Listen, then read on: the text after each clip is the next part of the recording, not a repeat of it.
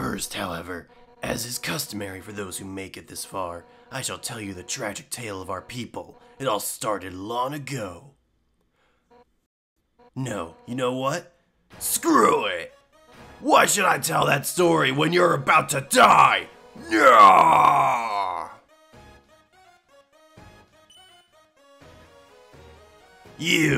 You're standing in the way of everybody's hopes and dreams. Alphys' history books made me think humans were cool, with their giant robots and flowery swords women. But you're just a coward, hiding behind that kid so you can run away from me again. And let's not forget your wimpy goody two-shoes stick. Ooh, I'm making such a difference by hugging random strangers. You know what would be more valuable to everyone? If you were dead! That's right, human. Your continued existence is a crime. Your life is all that stands between us and freedom. Right now, I can feel everyone's hearts pounding together. Everyone's been waiting their whole lives for this moment. But we're not nervous at all. When everyone puts their hearts together, they can't lose. Now, human, let's end this right here, right now.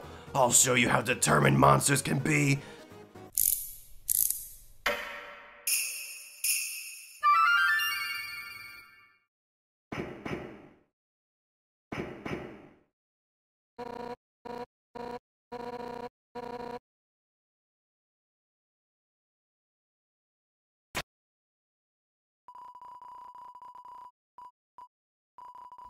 Convenient water cooler is convenient. You know, that water wouldn't really actually be cool if it was right next to a pot of boiling lava. Or maybe it is, I don't know, I've never experimented. Give Undyne the water. Now, I was given a hint by a friend to resume recording right now.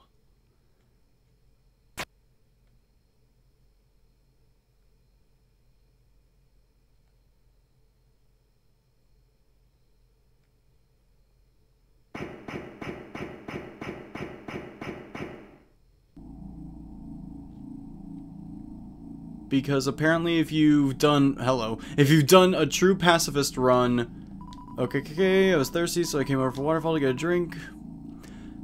Because I was told that if you do a true pacifist run and get to this point, something is different. I don't see anything different so far.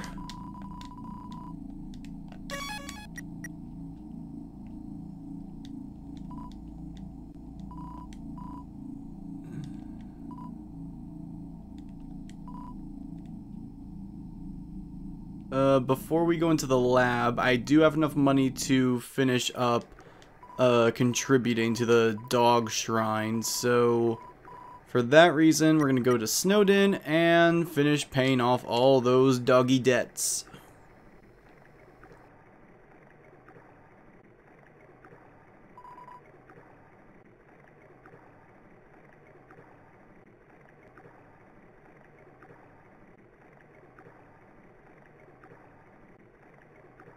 Actually, I want to go back to Waterfall real quick because I want to see if we could go into Undyne's house now that we've done the true pacifist run up to this point. Because previously we weren't allowed to, but are we able to now? Oh, the human arrives! Are you ready to hang out with Undyne? I have a plan to make you two great friends! Will you hang out? Yes, no. We can hang out with Undyne if we've done the true pacifist run. Is that what the thing is different about? Huh, I guess that's it. Thing is, this is 2:30 in the morning, so I might get in trouble for screaming since Papyrus is here. We'll see how this goes. Do I wait till tomorrow? But then I'm just wasting so much time because I still gotta play through the entire third segment of the game. Oh, I wish this game had multiple save files. To be considerate to the public humanity society, or to work myself to exhaustion and get this done tonight. The fact that Papyrus, you know what, I like this game too much to not give it my absolute all, so I guess I will end it here and resume in the morning, where I will... If I say no, are you not gonna let me? Still getting ready? Take your time, thank you. I'll resume this in the morning, where I will be able to scream as loud as I want and give you all the Papyrus performance that you all desire so greatly. Or maybe you all hate it, I have no idea. So, quite literally, since I'm going to bed, this is Midnight and Beyond, and I will see you all later. Good night. You mean I could have had this happy pappy menu screen the whole time if I had just kept her alive back in the dizzy day? Ugh. Good morning, everybody. It's Midnight and Beyond, welcoming you back to the world of Undertale. In the last episode, we continued our trek through the Pacifist run, and we succeeded in getting through the fight with Undyne, which has resulted in us actually being allowed to see her in her house this time. You can only do this if you've done the true Pacifist run. Because I had killed Toriel and one other enemy from before, I wasn't able to go in here. But now that I haven't, I could do this, and it's morning now, so I can be as loud as I stinking want with Papyrus's voice. Oh-ho! The human arrives! Are you ready to hang out with Undyne? I have a plan to make you two great friends. Will you hang out? Yes, indeed. Okay, stand behind me. Psst. Make sure you give her this. She loves these. Is that bone?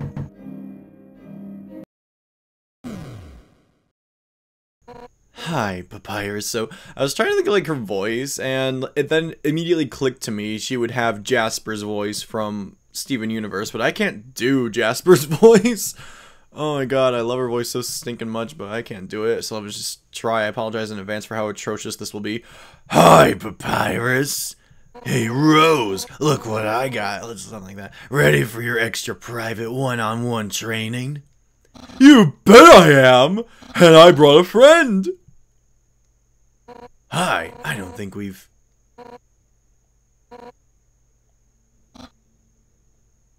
Why don't you two come in?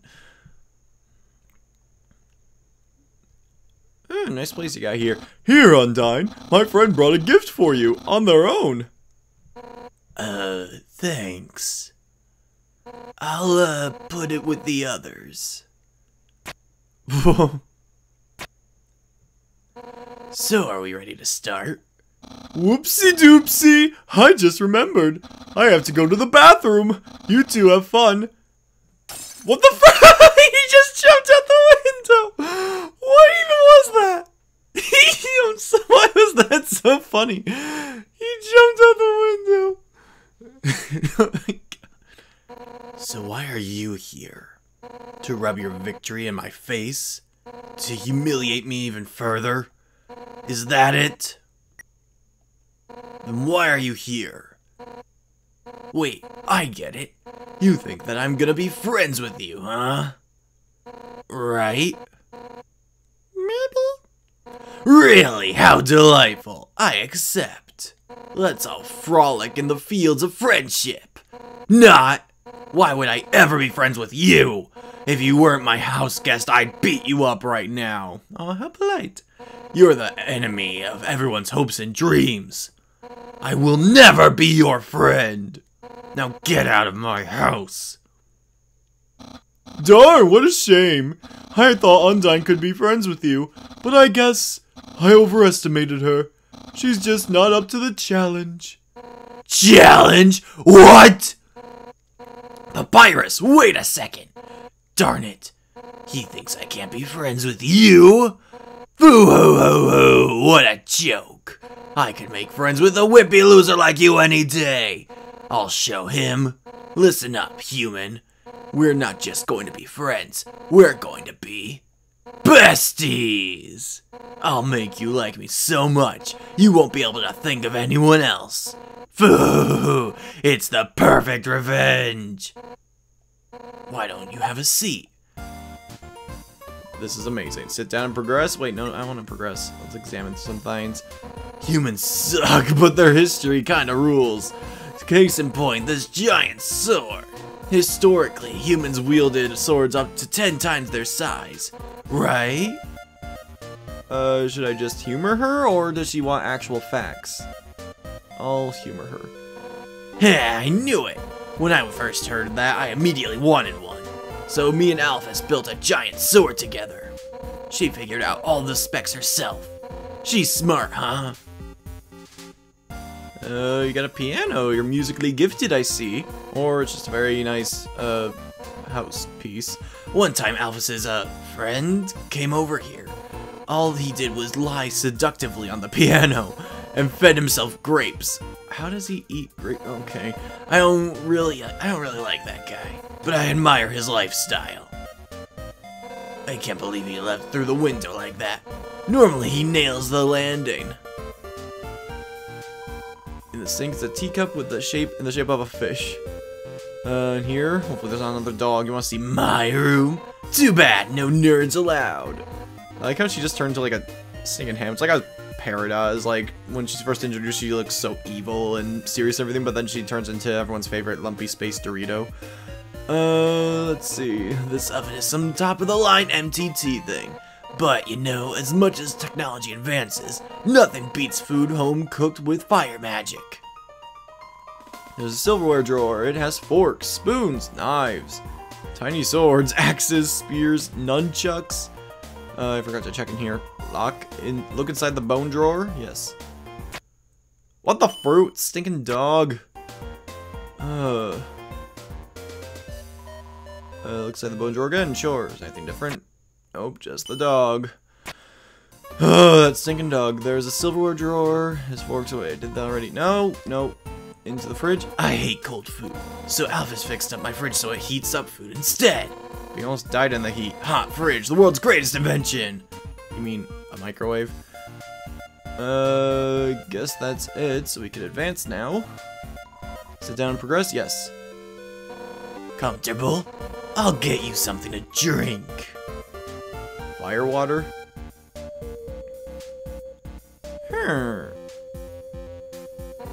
All set. What would you like? Oh, Jesus! Hey, don't get up! You're the guest! Sit down and enjoy yourself! Why not just point to what you want? You can see the spear. You can use the spear. Oh my stinking god. Aim with that. Sure, but sugar goes in T. Select with S. Soda, sickly yellow liquid. Hot chocolate. Green cylinder. Select with X.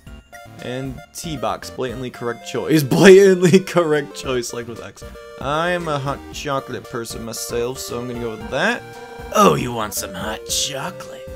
Wait. I just remembered. That container's empty. I stopped getting it because it was always a hassle. Asgore kept getting marshmallows stuck in his beard. So we can't actually have it. Lame. Soda. I don't like soda. I've never had one. Sugar goes in tea. Just sugar?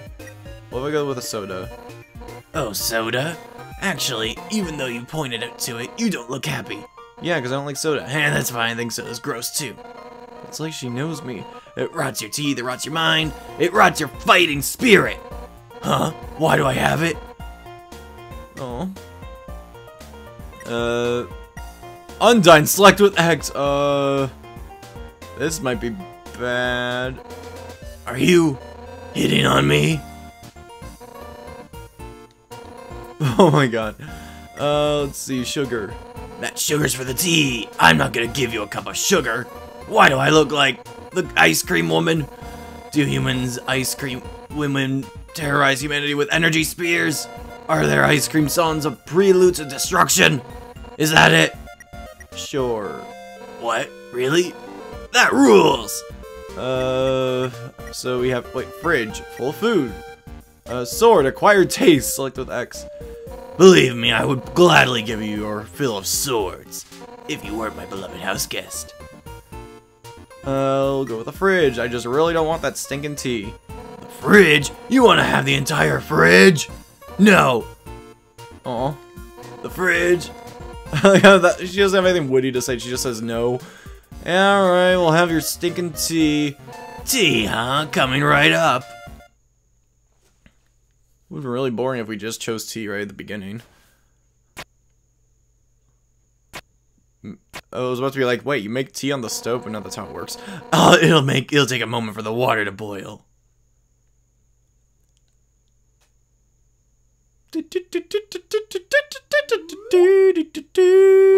Okay, it's all done.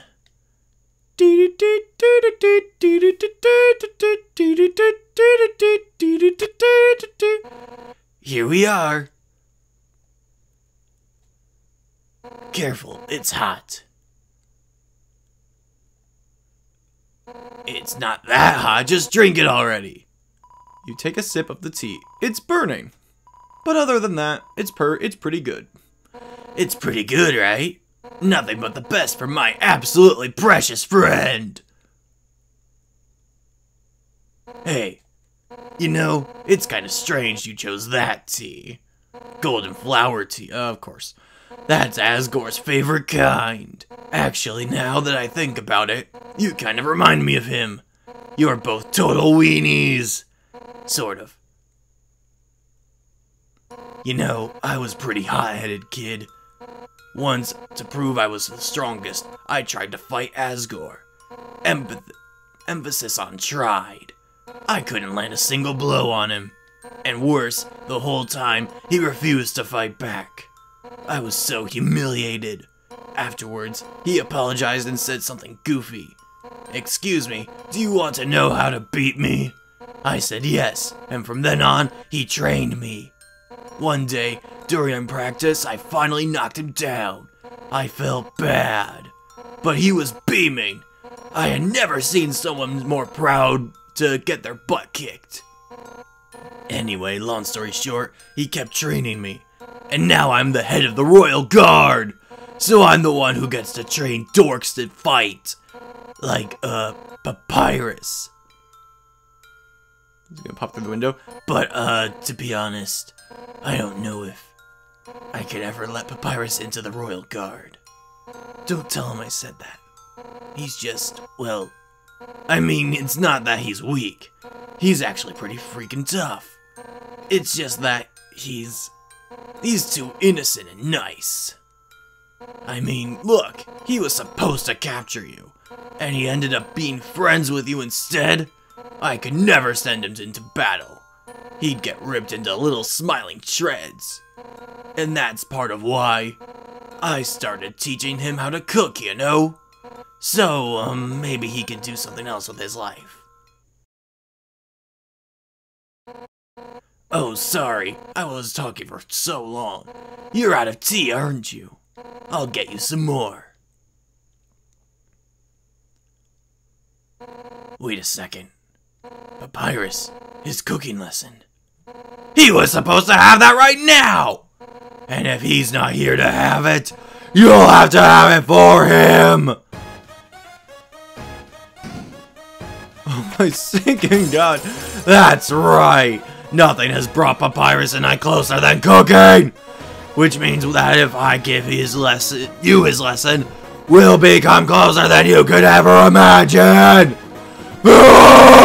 Afraid we're gonna be best friends! My throat's gonna stink and crack. What the fruit? What? You just grabbed me by the head! Let's start with the sauce. My guy's singing Love Undying. Envision these vegetables as your greatest enemy. Now, pound them to dust with your fists! How will you pound? Strong, wimpy. Undying like strong. You punch the vegetables at full force. You knock over a tomato. Yeah! Our hearts are united against these healthy ingredients. Now it's my turn. Yeah! Jesus Christ. Oh my god. We'll just scrape this into a bowl later. But for now... What? Like how she just stops and stuff falls into place. We'll add the noodles! Homemade noodles are the best, but I just buy store brand. They're the cheapest. Yeah! Just put that into the pot. How will you put them in? Fiercely, careful, fiercely. You throw everything into the pot as hard as you can, including the box. It clinks against the empty bottom. Yeah, Wait, there's no water in it? I'm into it. All right, now it's time to stir the pasta. As a general rule of thumb, the more you stir, the better it is. Ready? Let's do it. Next, repeatedly stir. Ooh, stir harder! Harder! Ugh, let me do it. Jesus Christ, the spear. That's the stuff. Alright, now for the final step. Turn up the heat. Let the stovetop symbolize your passion. Let your hopes and dreams turn into burning fire. Ready? Don't hold anything back. Hold that to turn up the heat. Oh, it's turning. It's turning. Hotter! Hotter, darn it! Hotter! Wait, that's two.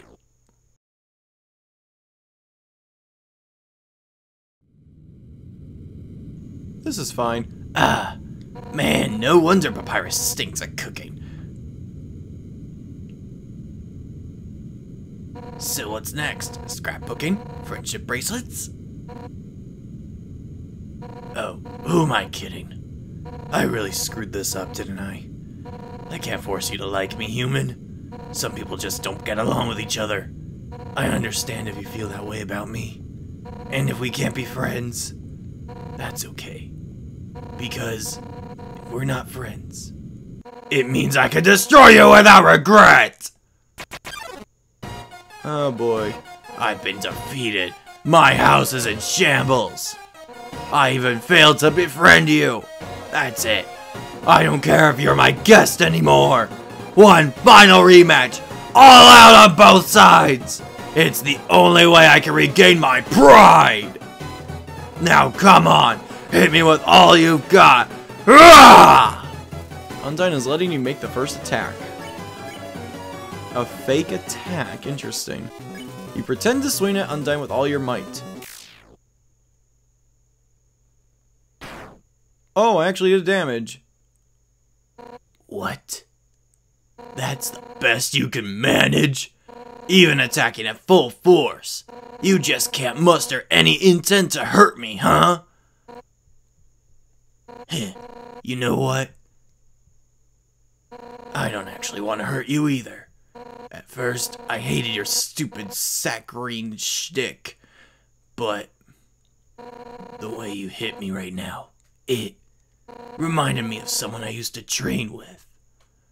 Now I know you aren't just some wimpy loser. You are a wimpy loser with a big heart. Just like him. Listen, human. It seems like you and Asgore are fated to fight. But knowing him, he probably doesn't want to. Talk to him. I'm sure you can persuade him to let you go home. Eventually, some mean human will fall down here. And I'll take their soul instead. That makes sense, right? Oh, and if you do hurt Asgore, I'll take the human souls, cross the barrier, and beat the heck out of you. That's what friends are for, right? Now let's get the heck out of this flaming house. It's on fire still. Well, that was fun, huh? We'll have to hang out again another time. But, somewhere else, I guess. In the meantime, I guess I'll go hang out with Papyrus. So if you need me, drop by Snowden, okay? Oh, and if you ever need help, just give Papyrus a ring, okay? Since we're in the same spot, I'll be able to talk too. Well, see you later, punk!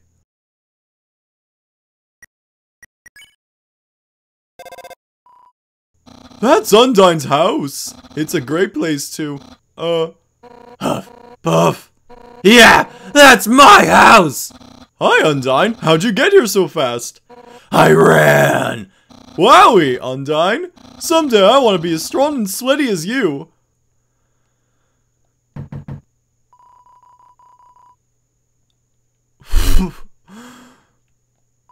What? It's a living. So this was an experience, like, I don't know if I should feel bad that I didn't successfully do the pacifist run the first try, but like, I was so stinking close, and I missed out on that on the first time around, but it's just part of the Undertale experience. Like, I was expecting to fail the pacifist run, or not really fail it, it's just that I was expecting to be in more situations where I would want to kill people. That sounds really weird, but I thought there would be more situations like that, but there really wasn't, and all the deaths I did were by accident, and I just feel bad that I didn't do a pacifist run on the first try. If this was like just a normal LP, I would be very upset because I wanted it to look all like organized and stuff, but I just sort of have to, somewhere it's Wednesday, so be careful. What? Wait, it actually is Wednesday when I'm recording this. He knows I'm here! I wonder if that changes, like, depending on your in-game clock or whatever. Or your console clock or whatever it is. But yeah, I don't know, it's just like, I feel bad that I haven't had it, like, perfectly orchestrated and all that jazz, but that's sort of what the experience is like. Let me know, like, what your first playthrough was. Did you get a perfect pacifist run if you were going for that, or did you do the genocide run on your first time around? Let me know, I suppose. What are we doing back here in Snowden? I just wanted to talk to. This would have been a good time to go to the dog things, but I didn't know when time I was going to go back to his house, so here they are. Hey, punk, what's up? Achoo! Papyrus, how can you stand this cold? I have no skin. Yo! So why don't we stand in Grillby's instead? Because I hate grease. Yo! But you don't have a stomach. No, but I have standards! Yo! I'm so glad you and Undyne are friends now. You two go together like pasta and burning. Well, that's a thing. What do I call them while they're on screen? Snowden, home of Papyrus. That's the slogan, right? Oh boy. So, presumably that was the thing that would be different. You can never have too many hot dogs. Sadly, that's not true. But I presume that was the different thing that I wasn't able to do during the original run. But, come again sometime. Tra-la-la. Okay, Captain Underpants. But, yeah, if there's anything different through here, then I'll be sure to show up. I'm pretty sure that was the thing my friend was referring to that you can only do during a true pacifist run. Because we did try to do it before, and we weren't allowed to. So, I will come back and let you know when we get to, presumably, the end of the game. Because as far as I'm aware, there's nothing else that's changed. So, see you in just a momento.